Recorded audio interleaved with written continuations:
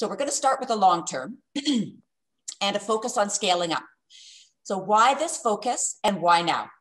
So within the Mental Health Promotion Innovation Fund, scaling up promising approaches to child and youth mental health promotion is an explicit long-term goal and built into the phased funding model.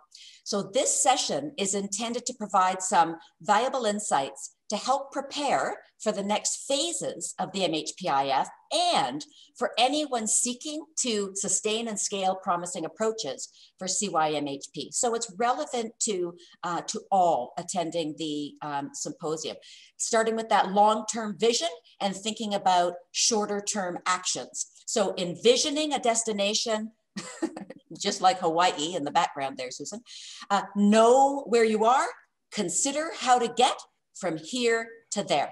So to do this, there are three components to this session. To this triad. There's the 3A, which was the pre-recorded presentation, which I thought was fantastic, by Mark Cabage, and we've got him as part of the session today as well. 3B is the lived experiences of scaling up from a panel of 4, another panel of 4. That'll take us 50 minutes. And then we move into the small group discussions for another 25 to 30 minutes. Today on this part, we will close in the small groups, and that will lead into a 30-minute break before the final session. So Eric, I'm going to ask you to just speak to a point about an option for a breakout room. Yep. For sure. So once we break out into breakout rooms, similar to what we did yesterday, if there is anybody who would like to participate in the discussion in French, please let us know in Zoom chat, and I'll make sure that you get assigned to the appropriate room. Donc pour ceux qui veulent participer à la discussion en français, veuillez indiquer dans le chat sur Zoom si vous aimeriez le faire, et je vais vérifier que vous vous rendez à la bonne réunion. Donc, s'il vous plaît, indiquez-le dans le chat. Fantastic. Thank you. Thank you, Eric. So your feedback from yesterday did note that panel perspectives was something that you really appreciated. Not that we were going to completely overhaul or might not be able to completely overhaul the agenda for today, but thankfully we have another lineup of exceptional panelists, and we've reserved as much time as possible for them. So I'm going to be very brief on introductions. Their bios are in Whova, and I invite you to refer to those. So that was a late breaking entry, Mark. So Mark Cabage, he's providing our bookends for this session, the pre-recorded presentation to set the stage, which hopefully you've all had a chance to look at that terrific presentation. He'll follow the other panelists with a few reflections and ideas that we can take into the small group discussions as we wish. So what a great fit Mark is for these roles. He's actually lived social innovation and scaling long before their recent prominence. So really brings some rich expertise and experience, navigation of those fields and intersections. And the name of his consulting company says it all. The name of it is From Here to There. So we have 4 panelists who bring lived experiences of scaling up. They've been invited to share in up to 10 minutes each, and this is no small task. Again, it really is just to frame the discussion. What they've been invited to speak to are 3 main points. What is the it that was sustained and scaled? What were some main lessons about the scaling process? And what are some remaining thorny issues and questions that they think need to be explored further that could help advance our understanding? So big spoiler alert or warning for you. You're going to hear lots of passion in these presentations. I mean, just based on my interactions with each of these people, lots of wisdom, and they will actually locate themselves in the most helpful ways. So I'm not going to duplicate that. The order of presentations will be Claire Crooks from Western University, Catherine Sharp from Community Food Centers Canada, Mary, see, I'm smiling already because I'm just, you know, I'm remembering my conversations with this group. Mariette Chartier from the University of Manitoba, then a duo with Carla Tate and Taylor Ben-Sakoza from the First Nations Health Authority in British Columbia. So as you listen to the presentations, please pose any questions in chat for response either during or after the session. And don't forget to wiggle for wellness between each presentation. Those will be the 10-minute marks. So I will now invite Claire to share her lived experience with us. Thank you so much, Barb. I really appreciate the opportunity from you and your team. I'm actually, I changed to the enhancing filter that you mentioned in the pre-thing, and I'm stunned by how much younger and smoother I look already. So that's a win. But thank you for the opportunity to talk to everyone today. Thank you, Mark, for your excellent comments and your keynote. Annetta, if you want to pull up the slides, that would be great. So I'm a professor at Western University, and I direct the Center for School Mental Health. So that means I typically work and live on territory where the Haudenosaunee and Anishinaabe and Lanai Lenape all come together. And prior to that was the Attawandaron traditional hunting grounds. So really important meeting place, a place of relationship among nations and to the land, and really something that I'm grateful for, the stewardship of the land by all the initial peoples there. So in the next 10 minutes, I'm going to talk about what is the fourth R, a few lessons learned, and some thorny issues, as Barb said. Are my slides up? Not yet. No, sorry, okay. They're coming. Anyway, just a second. That's okay. Sorry, I'm on it. That's all right. So the fourth R is a relationship-based social emotional learning program, and the R stands for relationships, and it was meant to evoke or convey this idea that relationships, education in school is just as important as the first three R's, reading, writing, and arithmetic. And I can tell you our very first scale-up lesson is that was a silly name to choose, partly because it doesn't translate well to French, and partly because nobody under the age of 50 actually knows what the first three R's were. So that's a freebie lesson before I get to the main ones. So the initial fourth R program was a grade 9 health curriculum. I think you're forward a little bit there on the slides. That uses relationships focused SEL approaches. It's very strengths based, and it aligned with health curriculum to be able to integrate the social emotional learning right into health class. And so that's what we started with in 2001. It addresses violence prevention, sexual growth, healthy sexual growth and behavior, and problematic substance use, all framed within this relationship context. So quick snap of our scale up, you can leave it on this slide. That, since 2001, we've expanded certainly in terms of geography and numbers to more than 5,000 schools and community organizations around Canada and beyond. But beyond the sheer numbers, if you go to the next slide, there's also been a real growth in terms of the types of program approaches that come under this fourth R umbrella. So, we started with a grade 9 health curriculum. We now have grade 7, 8, 9 health curriculum in English and French, attuned to the Catholic and non-Catholic school systems that match every province and territory. We've developed some small group versions that have a slightly different focus and can be used in community organizations. We have some English curriculum, and then we also have a more culturally attuned set of programs under the umbrella Uniting Our Nations, where we've worked with Indigenous partners to develop mentoring programs and some curriculum there as well. Okay. So, beyond our programs, we also have developed quite a few different training options on, here, go back one, thanks, both online and in person over the years. And we've done quite a bit of upstream training with pre-service educators at Western and other places, with the idea being that these are complex social innovations that we're talking about, and that the best time to learn them is perhaps when you're becoming a teacher, and to be able to take that into your professional practice from the get-go.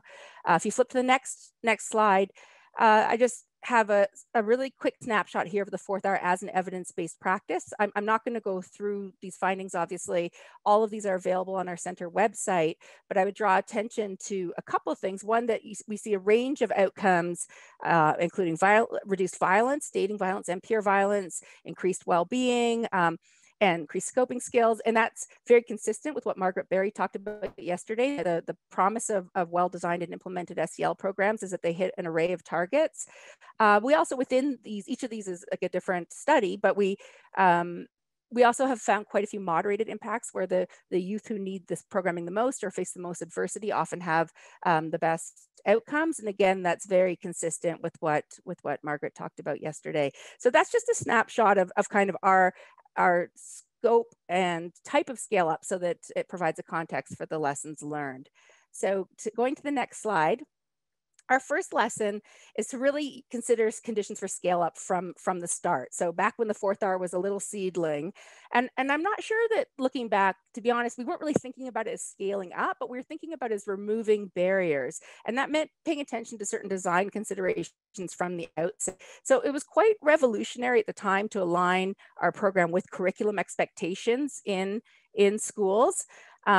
So as to not lose instructional time, and now that's quite standard. But back in 2001, it was often that prevention scientists would come in and say, "Here's our 60-minute lesson plans for you to fit into your school day." So that was an important design piece. Things like making each session the length of a class period, which is different for elementary school and secondary school, was important. And it's been shown in other research to then play a role in implementation quality. Obviously, if you have a 70-minute program and a 55-minute class, something's going to get lost.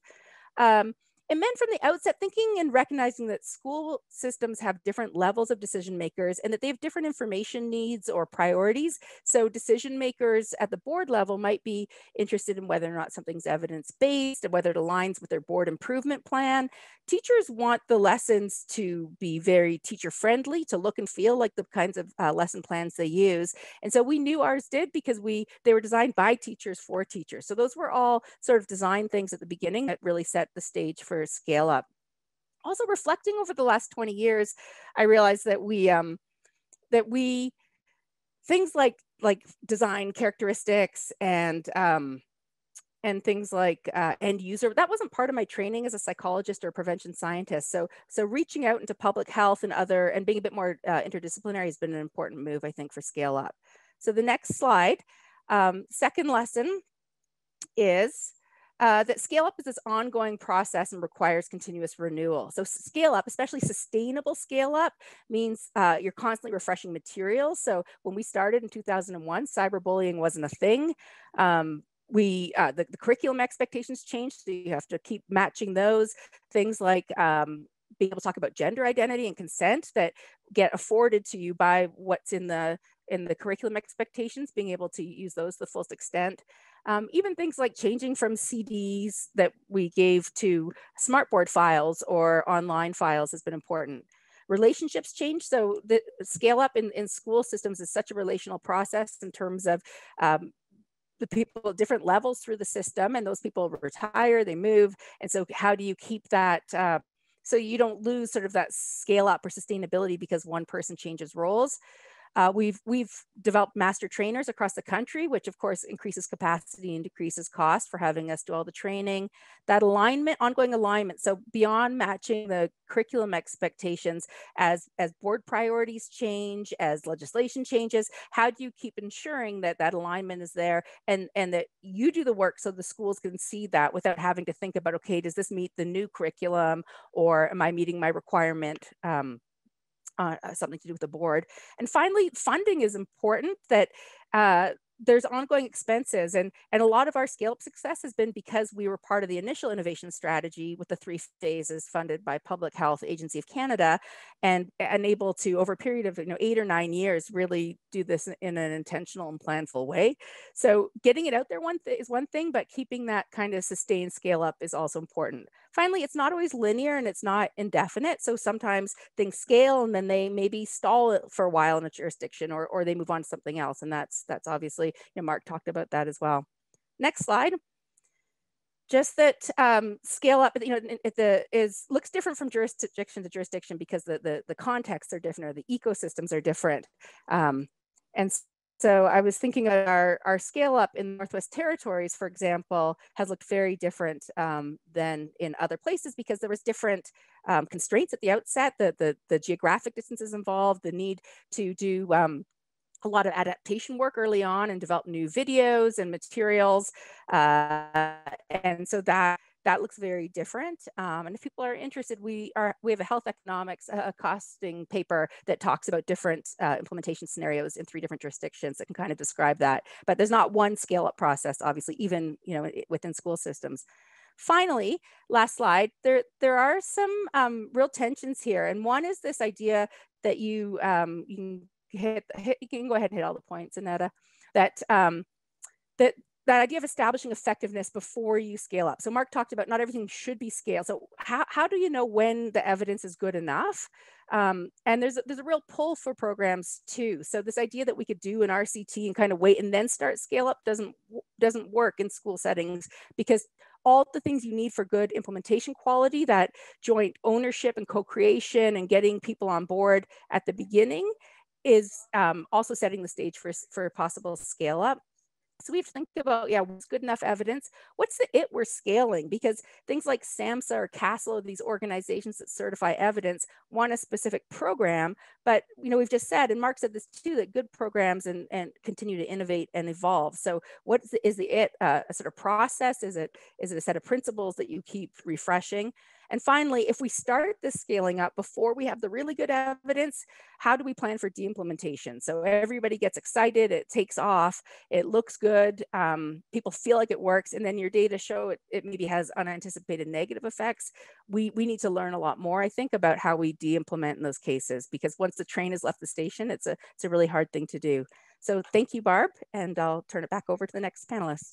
Oh my goodness, wonderful. I mean, it's so, I just want to hear the claps, from everybody that's online. We obviously won't be hearing that, but brilliant presentation.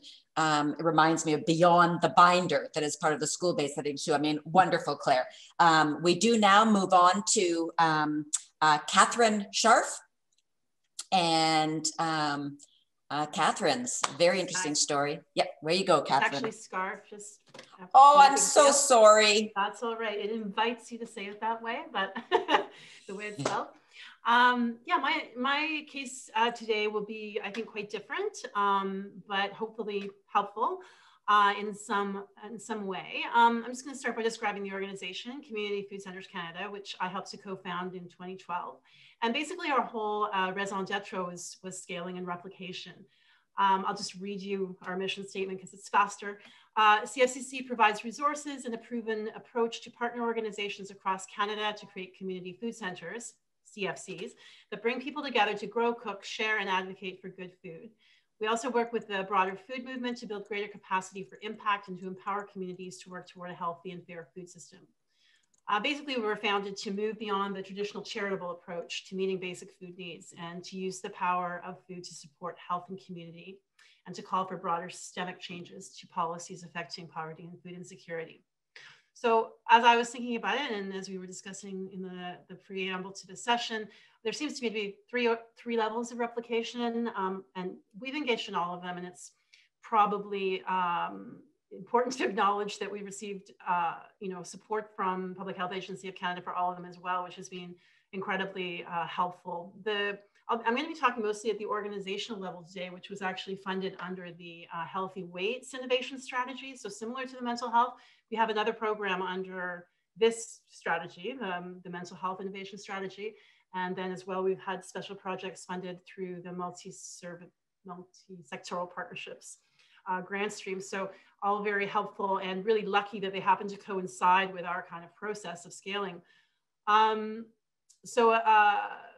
Just to speak to the organizational level, it is really about creating initiatives or organizations with partners that are complete and discrete and somewhat independent, tied to a partner organization and called a community food center.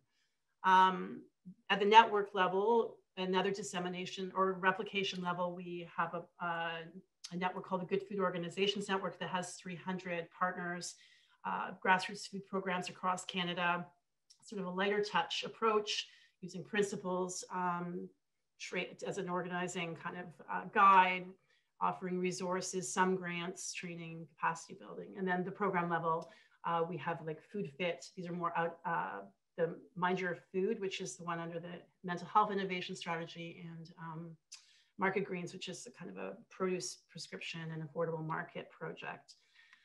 So in my analysis, and I'm probably, doing Mark's job and not as well, but I think that there are three elements. I mean, I'd already come to this before, to all of those approaches. I call them inspiration, information, and implementation. And when I say implementation, I mean funds, training, coaching for implementation. And each of those approaches has a different ratio of those, but I'll require at least some of each. At least that's our approach. I didn't use the word innovation, which is interesting maybe, and Mark may take me to task for that, but to my mind, the innovation is sort of a little bit of can be a bit of a marketing term, and sometimes overemphasizes the importance of the newness of an intervention. Where at least in our case, I think that newness was less important than the devil being in the details of the how. Moving on to a different point, I learned from other experiences in my past career before this that often people get inspired to do something, but don't really see exactly what it's going to take to carry out. They might get a manual, i.e. information, but that manual doesn't take into account their local circumstances and sometimes may not even be fully honest about what's required for success, because everybody wants to boost their program and their intervention. So for example, if you're offering subsidized food, healthy food access, naming the amount of the subsidy so people know what they have to resource can be very important.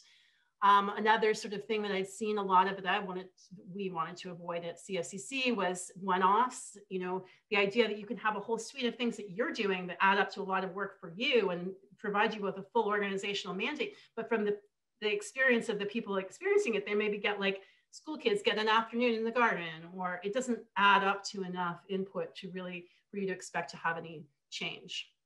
So I think that an eagle eye to implementation is key.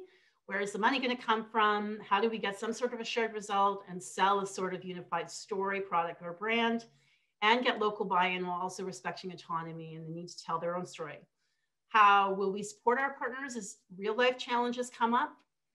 What functions can we centralize to capitalize on an economy of scale and prevent the need to constantly reinvent the wheel? And how can we continue to learn from the experience and become knowledge brokers as we go, creating a flow of knowledge to us and back to and between our partners? So we built an organization, the origins of CFCC was we built an organization in West Toronto called the Stop Community Food Centre, which involved cooking, growing, food bank, community meals, advocacy. The question we originally asked ourselves, probably starting in 2010, was, is there any there, or was it just organic one neighborhood experience? We quickly realized that if we were thinking of replicating, we weren't going to be able to replicate the whole organization because at that point we had 25 staff, 2 locations, much bigger than you could realistically pull off. We were lucky to receive a grant from the Metcalf Foundation that enabled us to take some time to write a paper and explore some of the principles. At first, it seemed very abstract and hard to wrangle. And again, innovation didn't really seem to be the key. All of the elements that we had going there existed elsewhere, be it community gardens or kitchens. And it was sort of more the way that we had executed it and the philosophy and values that led to a more multidimensional approach. So it was sort of the suite of things that were happening and that took us beyond the traditional charitable food model. So we weren't focusing on how much food we could give out, even if it was healthier food, but looking to use food in a deeper way to build health and community.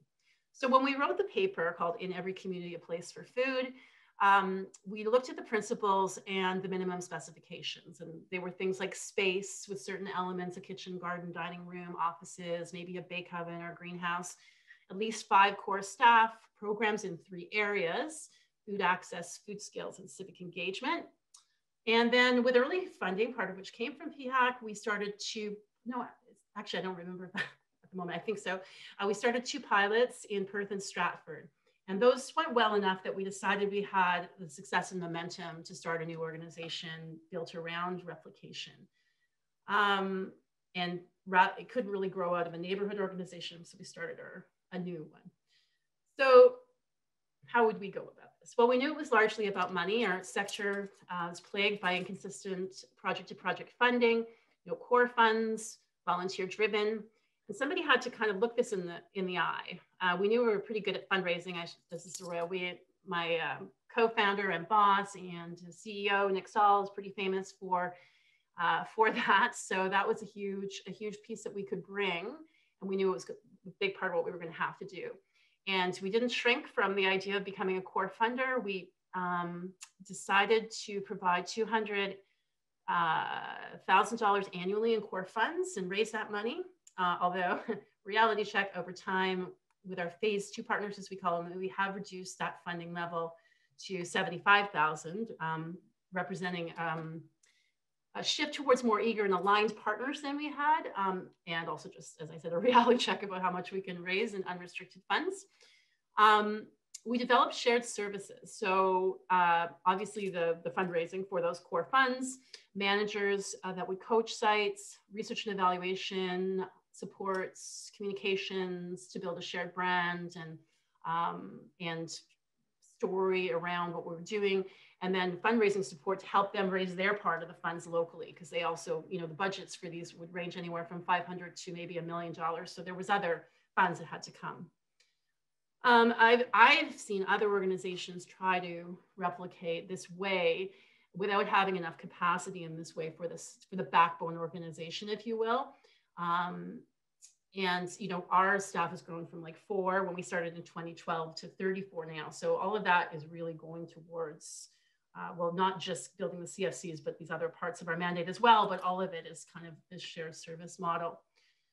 So in terms of, I mentioned that there was this kind of loose program areas that we developed because to, again, create enough consistency that you would know where you were when you walked into a community food center and that there would be a there, but that it would be broad enough and loose enough to accommodate local realities. So those areas were food access, food skills, and civic engagement. And like that you had programs in these areas was important, but not that they be exactly the same. So, a food access program gets people in the door to meet an immediate need, then they can get involved in another program. The other programs might be a dads and kids group or a mom and kids group or a grandmother's kids intergenerational garden project. It doesn't really matter too much within those broader groups. So that is sort of easy way to accommodate local innovation and local programming. And then, to codify this and to try to make some consistency, we developed shared strategic objectives, flowing into our lovely logic models that could then help to create a framework for all of these initiatives, and then to develop the shared metrics that we needed as well. And those metrics we developed were high enough level that they could capture the broad impacts. I'll just give a few examples, like, is this community food center an important source of healthy food for you? Do you feel part of a community here? Have you made a friend that you can call on? Have you volunteered, become more involved in issues? Like, these are things that could be shared across these very specific programs, regardless of what the immediate content was. So, or the finer grain content. So a big part of what we do is an annual program survey where we talk to 500 to 600 people across the country at each center. And we're now at 13 community food centers. We'll have 20 within the next year or so. I'll just try and quickly, I realize I'm pretty much out of time. Some of the lessons have been probably sort of apparent throughout, but I'll just name them and maybe there'll be a chance to come back. Fidelity versus flexibility. It's a very hard call when you're not running things. You don't know the local context. People will always say, you don't know the local context. Sometimes you do, sometimes you don't. Sometimes you don't know which hills to die on. the money's too big a stick to use. You know, you make a lot of investment in people. They decide they want to, for example, do police checks, which was a great example that Mark used in his presentation, exactly one that we went through. We tried to convince a partner not to do it. They refused. What do you do about it? In the end, they came around of their own accord. And we didn't have to you know, use any big sticks, but nonetheless, it was a bit of a problem for our philosophy. This led us, these types of issues led us to develop operating standards, which are far from scientific, but do help to create minimum expectations right from the beginning for people, and to create an opportunity to have a conversation. There's minimum standards, and then there's optimal standards. Some of them are quite difficult to define, like what is a welcoming and respectful space? Like you decide, I decide, who knows? But at least we can have a conversation where we say, hey guys, you need a paint job. This looks like there's creeping wall stains and mold here. And then finally, just that we've learned over time how important it is to find the right partners to begin with. You know, at first we were more going begging for partners. We hadn't proven our brand or our value. There wasn't trust there. And over time, I think we have gotten the ability to have people more come to us, see our expectations, know that it's a lot more than just money, and that it's going to take a lot from them too. And then they need to be aligned, and they need to be ambitious, and they need to want to do it anyway. So that has been helpful. And I think I'll just end there because I have gone a long time. Thank you. Thank you, Catherine. That's wonderful. I do want to say, as we load up the, or Mariette, as you get ready and come on, I do want to say that just a reminder for everybody, there will be a recording, but also in response to some of your feedback from yesterday, we will actually, particularly for those presentations that do not have slides, which is totally fine, the hub, as part of its follow-up, will actually extract some main messages that will be part of the proceedings. So you can expect that as well. So Mariette, over to you. Thank you very much. Yeah, and I do have slides. So, oh, perfect. That was very quick. Everyone can see them, I hope. Can someone just say yes? Yes. Okay, good. It's happened to me before that. All right, so my name is Mariette Chartier. I'm a senior research scientist at the Manitoba Centre for Health Policy at the University of Manitoba. I'm talking to you from sunny but cold Winnipeg, located on Treaty 1 territory and home of the Métis Nation. It's really a pleasure to be able to talk with all of you today. I'm going to put my timer on because I realized as I was practicing for this, I went way over time. It is a hard thing to do because it's 5 years of developmental evaluation. But the name of our project is Towards Flourishing, and it's mental health promotion for children and families. And I want to share with you today some lessons learned from this project. And when we applied for this project, it was a partnership between, the university and a government office within the government of Manitoba and a regional health authorities. So I'm talking on behalf of all that team. So you can change slides now, please. So some of this background is that I guess I'm going to be talking about something that happened 5 years ago. It is still ongoing, Towards Flourishing, but my most involvement was during that 5-year project between 2010 2015, where we were funded by the Public Health Agency of Canada through their innovation strategy. Our goal was to promote good mental health in families in the postpartum period.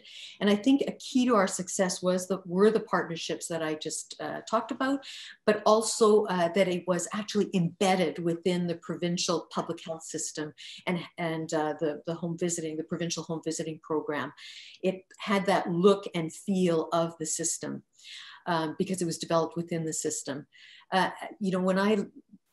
not really left. I'm still in touch, but not as involved. But at that point, all public health nurses and home visitors had been trained. The majority of families with multiple parenting challenges had received screening, the materials, the consultation, but also all families, it was available to all families, and that we weren't able to track, but it was through the public health system. So because all the nurses had the training, and all families get at least one postpartum visit, you know, we're hopeful that those who need it could have access. We were thrilled at the end of the innovation project that the Manitoba government continued to fund the positions within the Towards Flourishing as part of their child and youth mental health strategy. And I'll try to talk today a little bit about how I think that might have happened. So if you could please go to the next slide. So what is this Towards Flourishing strategy? You know, this is the model that was developed. I'd say 2 years down the road, it changed a lot, but this is what it looked like 2 years in. In the middle, mental health and promotion, or mental health and well-being of the families. And then if you look, I don't have access. Oh, I do have access to, I think I have access. No, I don't have access to the cursor. The mental health promotion role, which is in the upper corner. Yeah, there, thank you. Was, as Margaret Berry talked a lot about this, you really need boots on the ground to do this work. And so we hired actually 6 mental health promotion facilitators throughout Manitoba. We started smaller, but at the end, that's what we had. They were responsible for ensuring all this happened. So if we go counterclockwise, there's everyday strategies for mental well-being and education for families. So the families, what they would get is mental health literacy, dispelling, you know, some of the stigma, and really promote the idea that this is a positive thing that you're doing for your health, and teaching them the everyday strategies. So they're kernels, they're evidence-based, and they're things like, you know, physical activity, social supports, mindfulness. We had 9 strategies that the families would actually get to do. Now, we realized very quickly that you can't do any of this work without a public or you know, a workforce. So the mental health promotion facilitators, if you keep going down this wheel, would do the training for public health staff and home visitors. The public health staff quickly told us that they felt unsafe doing this work unless we had some kind of screening for severe mental health issues and an access and collaboration process. This was embedded within cultural lens. We have Indigenous, newcomers, and Francophone populations, and embedded within a developmental research and evaluation framework that evaluated process and the effectiveness of the strategy. Next slide, please. So, you know, Mark talked a lot about context, and this is something that I think can't be stressed enough, that when you're developing something, if you don't pay attention to context, it just will not work. I found that in other work that I'm doing now. So Manitoba, our context is a population of 1.3 million. Doesn't sound too much compared to Ontario, but it's just such a huge province with you know, different contexts. So most of our population, 55 to 60% is, you know, around or in Winnipeg, so very urban, but the vast majority of the territory is urban and rural and remote, northern. We have a large population that is Indigenous, First Nations, Métis, Inuit, and we're officially bilingual, and we have a large newcomer population. So these were all things that throughout the 5 years where we worked at developing this intervention, we consulted, had focus groups, meetings, full day workshops. And so all this was really necessary to for instance, the picture at the bottom there is our full day workshop within Thunderbird House with Indigenous service providers who gave us fantastic feedback on our materials. We overhauled everything because of that, and it made a much better product. So let me just go on to the next slide and I guess get a little bit more to what we really need to talk about. And those were the challenges. And I guess when we started this work, the biggest challenge that we needed to overcome in Manitoba was just that mental health promotion was not well understood. That the mental health sector in Manitoba itself was is limited, still is. And, but the public health nurses and home visitors had told us that they really felt that we needed to address this. So they were open to this. At the same time, they were really afraid of it. They were afraid of opening a can of worms. They were afraid that we would not be able to address the mental health issues as they came up. And then the public health sector, who we were partnering with for this intervention, really was afraid that we would be opening the floodgates. As it is, they felt that they had limited mental health services and didn't know what they would do with more referrals. So those were some of the big challenges. And the way we, I guess, worked with people is really, it's education. As I mentioned, we had we had all kinds of workshops. Margaret Berry came, Corey Keys. We had numerous meetings. We got to know all the different levels of government because we did have a government partner. We did focus groups with parents, with the home visitors, with the public health staff, with newcomers, with francophones, with the Indigenous groups. And all of that helped come up with our strategy. So I guess it's a lot what Mark is saying is that attention to all the different contexts.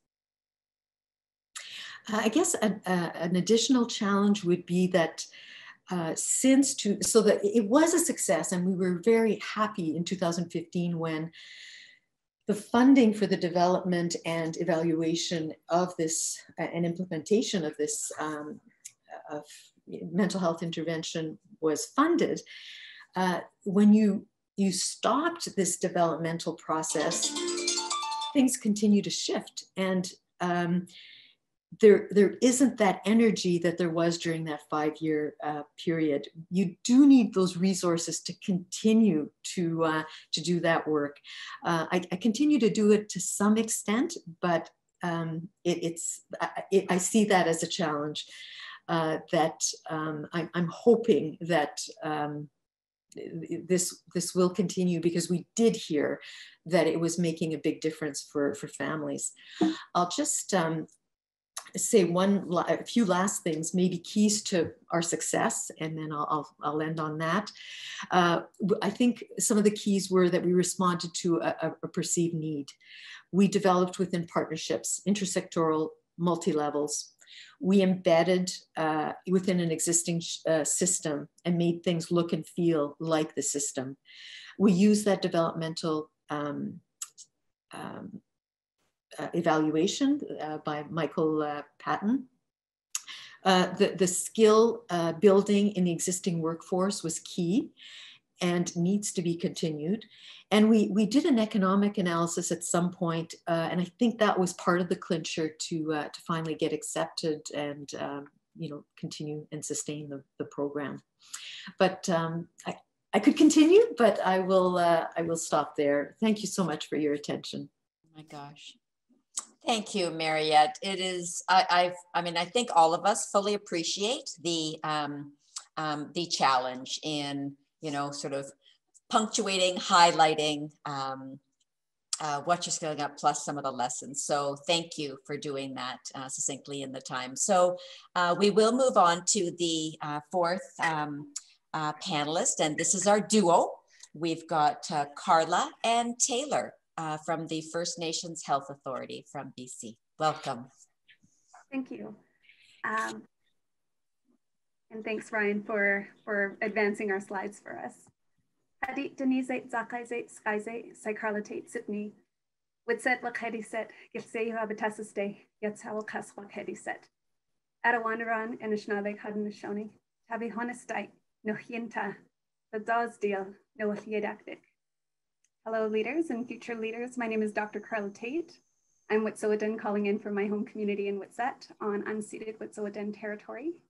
I belong to the Dark House clan of, the Dark House of the Big Frog clan, and I extend my deep gratitude to the traditional territory holders for allowing us to meet on your land. My training is in clinical psychology, and I'm honored to draw on my educational and cultural background to serve First Nations communities here in the northern region of BC as the mental wellness manager with FNHA. And I'll turn it over to Taylor. Nega Dagondi Sadzikla Taylor Baintakoza Ute. Good morning, everyone. My name is Taylor Baintakoza. I'm Dene, and I come from the Fort Nelson First Nation on my mom's side and the Crawford River First Nation on my dad's side. Both of my communities are located here in northeastern British Columbia and Treaty 8 territory. My parents' traditional territories overlap, so the only place I think I could ever call home is in this part of Turtle Island. It's a pleasure to be here with everyone this morning. I am a founding member of the Life Promotion for All My Relations Youth Advisory Committee, and that is what we'll be talking about this morning. And yeah, back to you, Carla. Thank you. As Taylor mentioned, we're here to talk about Life Promotion for All My Relations Youth Advisory Committee, which we call LPAMR, which is a group of 15 Indigenous youth and one elder who all have lived experience with being affected by suicide in some way and are thriving in the face of mental health hurdles. Together in 2018, we embarked on a journey to discover what exactly life promotion means to us and how our skills and knowledge can be used to support each other and our peers throughout the province, while affecting systems change and contributing to FNHA's vision of healthy, self-determining and vibrant BC First Nations children, families, and communities. To do so, we engage in team building, skills training, and cultural practices to grow as individuals and as a team, while working on projects that support Indigenous youth's mental health along the way. One of the ways in which the operation of LPAMR can be illustrated is through telling the story of how we went about finding shared languages and concepts. A goal shared by the KDE Hub and the Mental Health Promotion Innovation Fund to better define what life promotion means for Indigenous youth. To do so, we brought LPAMR members together and held discussions about how they defined life promotion for Indigenous youth. We found that life promotion means different things for many of our members, including Brandon, who defines it as living in the present and focusing on the now. Megan, who characterizes it as reconnecting to culture to have identity and purpose. And Michelle, who says it's giving youth the opportunity to break the stigma of mental health and encouraging help-seeking behavior. So we're providing a platform and channeling LPMR members' voices and opinions into the very foundation of the group, into how we actually define the concept of life promotion. This experiential and collective learning experience is also recorded and shared with other Indigenous youth through mixed media format. So what we are learning as a group can be learned by the wider Indigenous youth population. And while defining life promotion may have been our goal then, LPMR operates as a bit of a microcosm of a learning health system where we strive to be in a state of continuous improvement. We watch for opportunities to affect change, note emergent problems, brainstorm new solutions, and draw strength, knowledge, and resources from FNHA to make this process possible. Then ultimately, we move our brainstorming into actionable health promotion initiatives.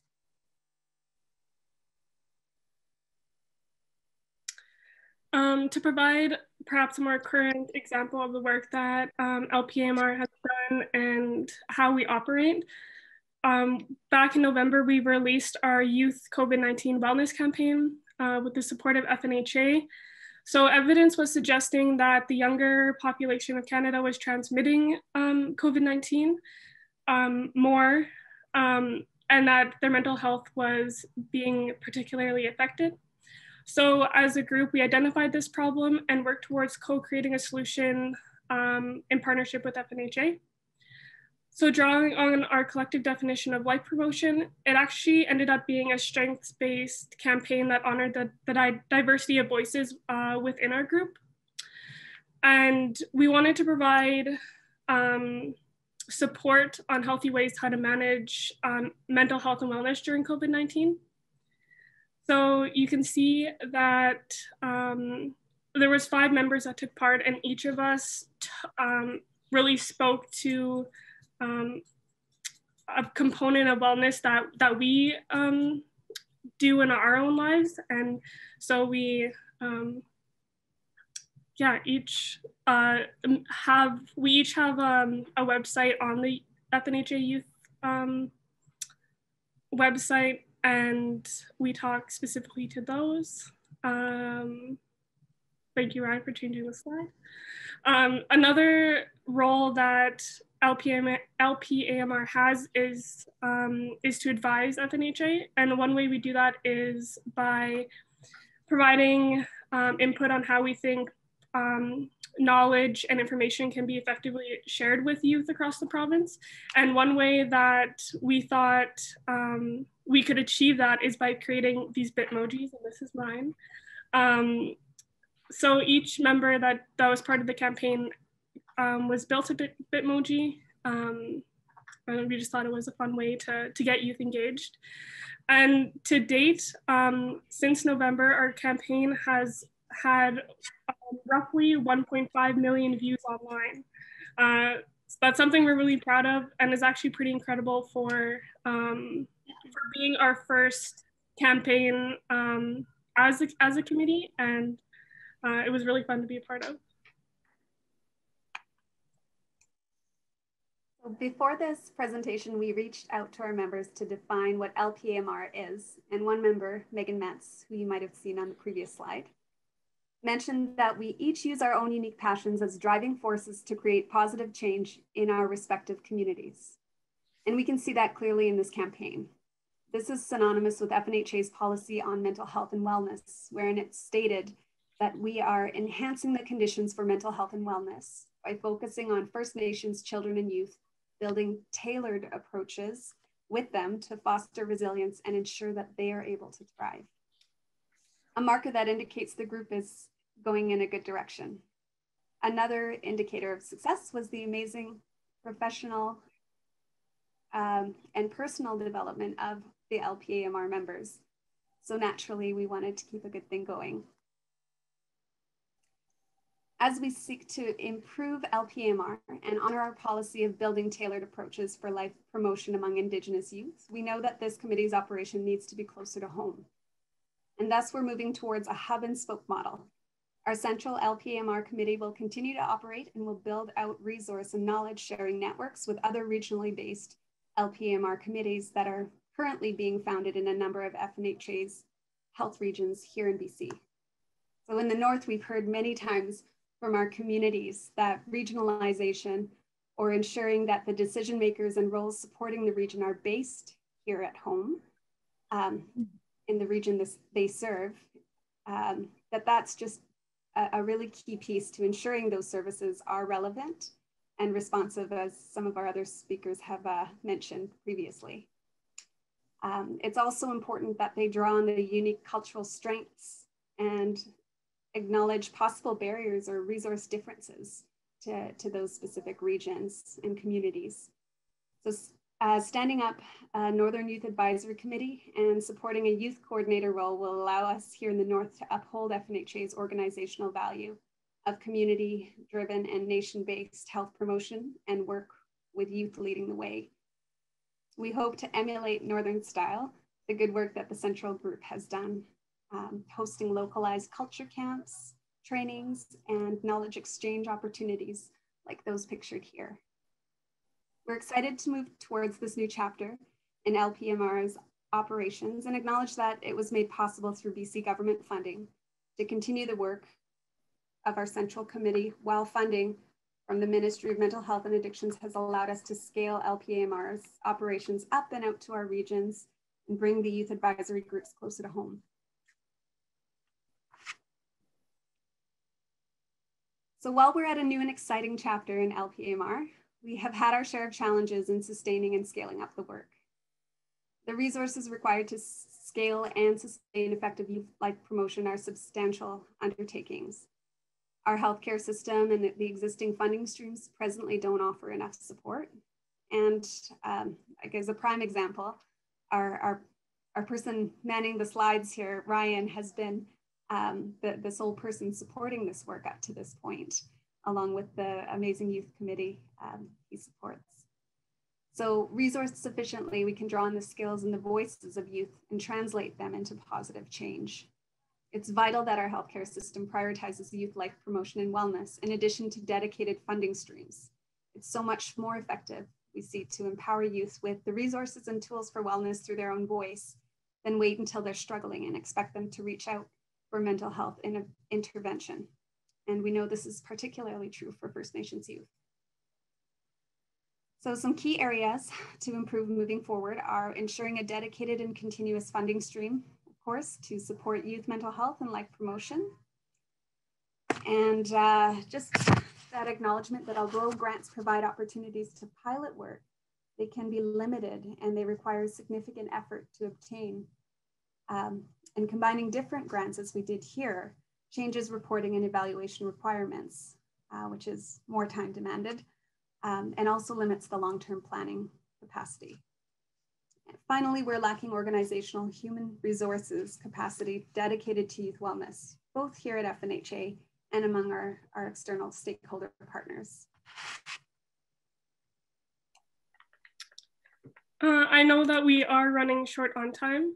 We were going to show a We Matter video done by my fellow committee member, Megan Metz. But as part of our committee, I think, as much as we see the importance of the various ways that we can measure and justify scaling, we know that, that better justification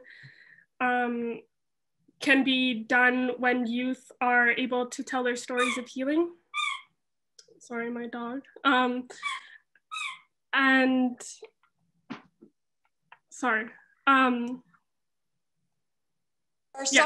are some requests to see the video. If you're open to it, we are very happy to have you share the video. Perfect. Thank you, Taylor. Hi, my name is Megan Metz. I come from the Haisla Nation. My traditional name is Gundach. And actually, it wasn't even a full year ago that I was away at school. And my grandfather was diagnosed with a terminal illness, and that hit me really hard. And to be so far away from home, I didn't know what to do, and I was all by myself, and I just started to isolate myself, and I couldn't find a reason to get out of bed in the morning. I just felt so alone. I didn't have any friends. I hadn't made any friends away at school. So I just started to feel like a failure. I started to feel like a disappointment. I started missing classes, and it wasn't until someone came and knocked on my door and they said, like, hey, I haven't seen you in like 2 weeks. Are you okay? And that's what made me realize, holy, I just withdrew myself from everything and everyone too much. Like, maybe I should talk to someone about this. And it was really hard at first. It was really hard to talk about it. It was really hard to deal with. But as long as you have a good support system, you can get through absolutely anything. Like, I thought, sorry.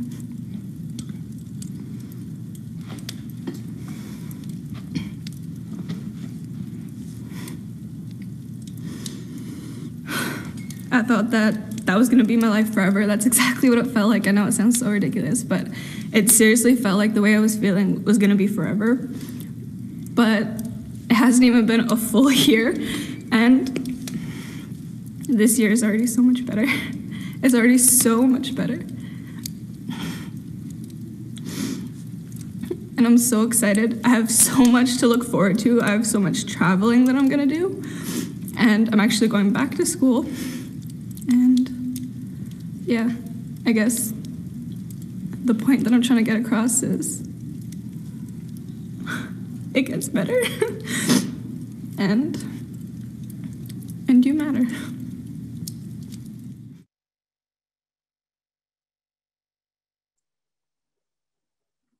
Beautiful. Thank you. Ryan's shared the link for our FNHA Youth landing page, which has other amazing videos and contributions by the LPAMR committee.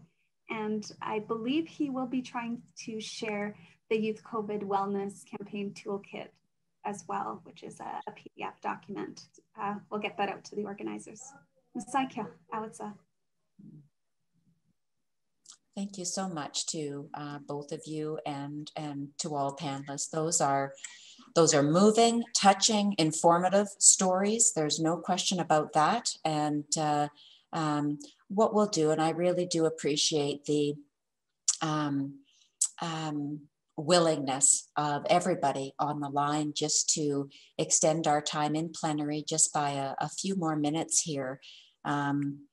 With respect to the video, you know, the theme of the symposium is context. And I think viewing that video in context of the presentation from Taylor and from Carla was important to honor, and with the permission of even a few comments in the chat. So thanks to everybody for your willingness, and I'm glad we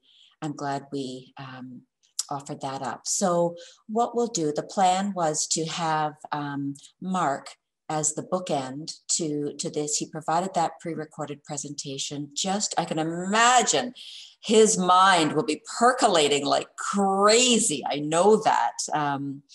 And for him just to perhaps circle back to some of the key points from the presentation that he offered up, and just a few reflections drawing from the lived experiences that we've heard and returning to some of those points in the presentation as little teasers before we move into these small groups. So Mark, I'll turn things over to you. Great, thanks Barb. Can you hear me all right? All good. Great, thanks. Apologies for arriving a couple of minutes late. My Wi-Fi wasn't cooperating, and I have many skills, but fixing my Wi-Fi is not one of them.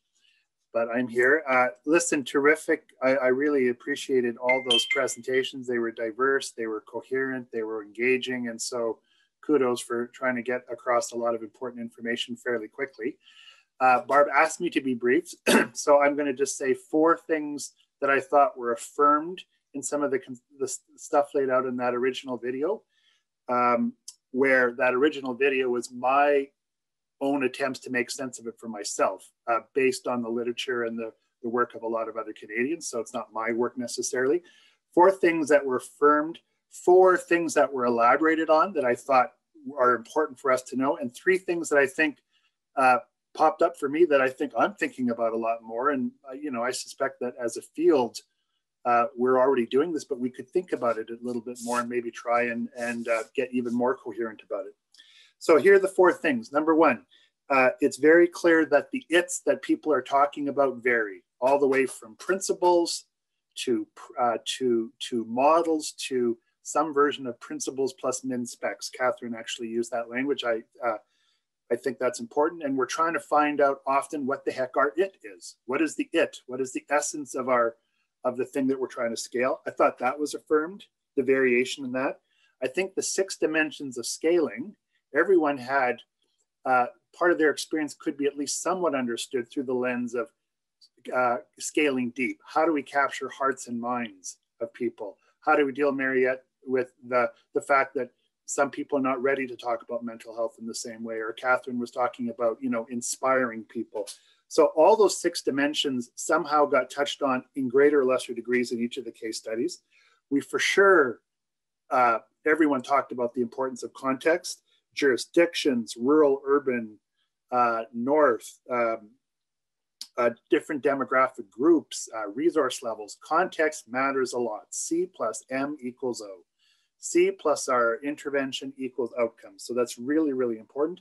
And I think we really the presentations reinforce the fact that scaling is unavoidably, whether we want it to be true or not, is an adaptive, emergent, ever-evolving process. Adapting to context for sure, but you mentioned adapting to COVID, adapting to shifts in new expectations of the intervention that we want to scale. So there's nothing, this is not a good space for control freaks. Like, this is not a good place for plan the work the plan, right? It's a chess game. We have opening moves and then we're constantly adapting. So I think that was all reinforced. So I felt like the thoughts from all these other Canadians that were summarized in that presentation are directionally correct. And they add some coherency to the work that you're doing. Here's some things that you elaborated on that I thought were really important. Number one, to Claire's point, and Claire had mentioned this earlier, I really thought this is important. Who and what context one does the scaling matters. So if you're scaling in a big system, the scaling machinery is actually, the impetus is already built in. If you're working for the Department of Ed or something like that, you're already working on a scale. You already have to think about context and diverse contexts. You have different levels of it affects what is considered justifiable and not. If on the other hand, you're working more grassroots and you have a thing that you want to scale into the mainstream that doesn't already begin in a big system, it's a lot more taxing, right? How do you prove that it's working? The bar goes up, your relationships, your authority. So who is doing the scaling, I think really matters. And as Claire was speaking, I just kept thinking, oh, what does that mean for this group? What does that mean for that project? So who scale matters, number one. Number two, Catherine raised some things that I thought are not evident enough when we think about this, but the unavoidable tensions that get involved in scaling, and tensions that are not easily resolved, they are managed, right? The tension between good process and good product, the tension between short-term outcomes and long-term outcomes, the tension between crazy diversity and everyone want to be unique, but needing for some level of commonality. And the one, Catherine, that you had mentioned was the tension between, fidelity and flexibility, right? So how well, those aren't going away. So part of managing scaling is management and using creatively these tensions, right? And avoiding the urge for false trade-offs. It can only be fidelity or it can only be flexibility. Well, no, it's some kind of magic spot in between there. So Catherine's stuff really surfaced that for me. Mariette, you when you were speaking, I didn't know, I would maybe like to chat later. I wondered if there was also the possibility that when we're scaling, there are natural limits to how much we could scale. And you didn't say anything to suggest that there was, but I went, well, what if some of the stuff that gets hatched here, these ideas, doesn't play out in the Interlake region? Like there is really, you'd say, well, I'm making these numbers up. We can scale in the South region, 80% of the sites, but in Interlake, maybe it's 30%. So I thought maybe there's a natural limit. The readiness isn't there. The hearts and minds aren't there. It's not going to work. So your story raised a question for me. And I know Manitoba a little bit. And Carla and Taylor, the one that struck out for me is just a confirmation that the work that you're doing seems to be more of a principle-driven innovation. And how one develops and scales a set of principles is very different than a program or an approach like collective impact or a model in the way that Catherine was talking about. Catherine, I know you have principles with the model, but the what being scaled actually makes a difference. I actually think the pathway to scaling would vary dramatically. I can imagine a good idea could catch fire in a way that maybe a more traditional program couldn't. So it might have different pathways and dynamics. So those are 4 things from each of them that I thought were unique in what was revealed. And here are the 3 things that I'm left with that I'm curious about, that I think, oh boy, I hope I could have more confidence to say something about this in a year from now. Number 1 is the importance of the institution or institutions that are driving and coordinating the scaling effort. Like Catherine, this popped up for me as well as Claire immediately, and for the rest of you, well, it takes a lot of expertise and resources to be relational, to keep adapting curriculum, to reach out and build networks. So what is the credibility needed? And then the 6 dimensions of scaling that I mentioned, again, summarized from Canadian authors, the social machinery, maybe that's not a good word, that is a critical factor. Who's going to drive and coordinate all this? It takes a particular, it's more than infrastructure. Infrastructure's out there. Who's going to even go start nudging and pushing and agitating with the infrastructure? So that I think we have to think about, the mechanisms for driving the scaling process.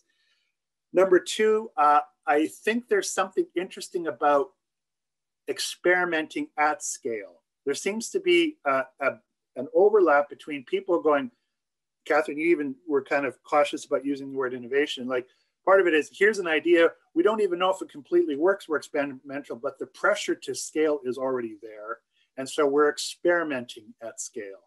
And that is a slightly different dynamic than scaling something which we pretty well are confident that we know what it can do. So I'm not sure about what to do with that, but I think it's important because I think half the time that's how it happens. And the last thing, the third thing that I'm thinking about, and Carla and Taylor, you ended with it.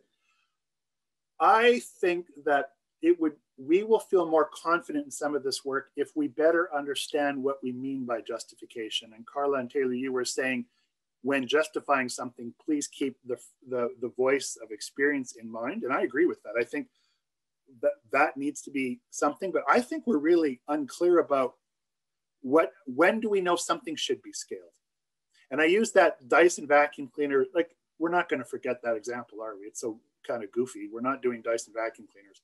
But the idea of when do we know it's good enough to scale, or on what basis do we scale it, might simply be, we don't know if it's perfect, but there's a need for it, and we're even willing to accept clumsy results. I'm not saying any of your results are clumsy, but I think it'd be nice to be a little bit more confident about that. So I think this is an area in which it's worth trying to reduce the fuzziness. Barb, hope I did that. So 4 affirmations, 4 elaborations, and 3 additions. Fantastic, fantastic. And thank you so much, Mark. And I appreciate everybody's flexibility. And I think that, I mean, it's like, Mark, you were here yesterday about, noting the tensions. It really came up yesterday and many others within that pandemic context session. A little bit of game planning right now. I first of all do want to just say thank you once again, a very sincere thanks to all speakers, panelists who were part of the session. This first session today. Excellent experiences and reflections from all of you. Thank you.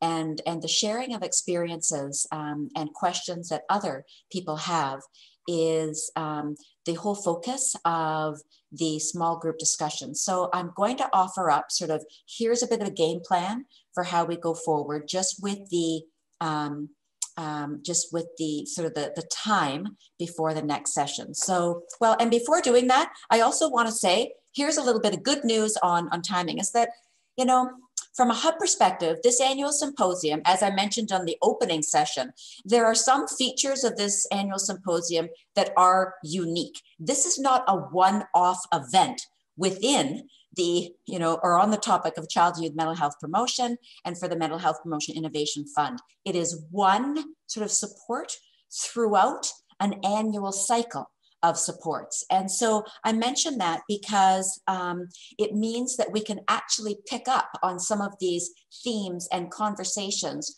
throughout the next year and beyond. And in particular, the next session that actually starts in another 45 minutes, that actually is a very first and timely opportunity to be helping to shape what the priorities are over the next year. So just to help, sort of ease any sense of, oh, we can't get all of this in within our conversation today. That's okay. There will be opportunities to continue those conversations. So game planning, we've got 45 minutes to the next session. What we are going to do, we will sort into the small groups, and obviously those of you on the line, you will choose whether to accept that invitation that pops up on your screen or not.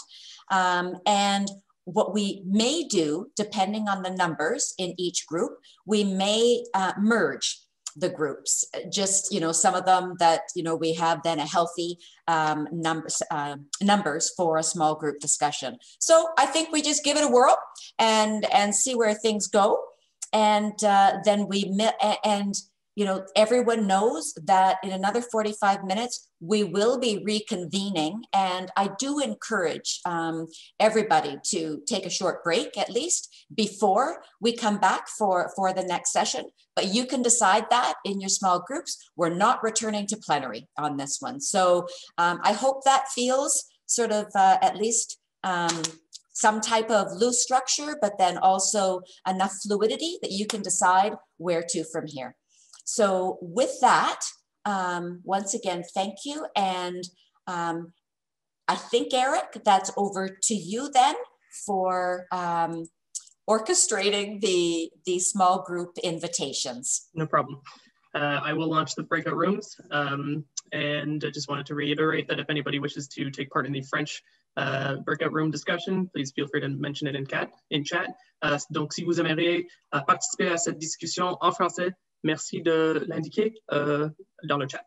And you'll receive your prompt in just a second here.